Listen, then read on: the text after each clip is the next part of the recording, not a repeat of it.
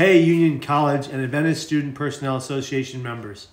Maybe some of you have heard those voices in your head that say no one cares and that it's never going to get any better.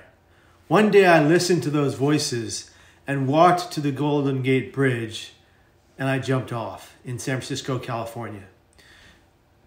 I was trying to leave that pain behind and that suicidal ideation. I'm coming to your campus and I'll tell you about how I became one of the very, very few jumpers who got a second chance at life. If you're struggling with depression or have a friend or students who suffer from that kind of pain, I want to share this message of hope with you. I look forward to seeing all of you at a special assembly on Tuesday morning, February 25th. The goal on February 25th is to help you be here tomorrow and every day after that. You are beautiful, you are valued, and you are loved, and you matter. I'll see you on February 25th. I can't wait. Bye.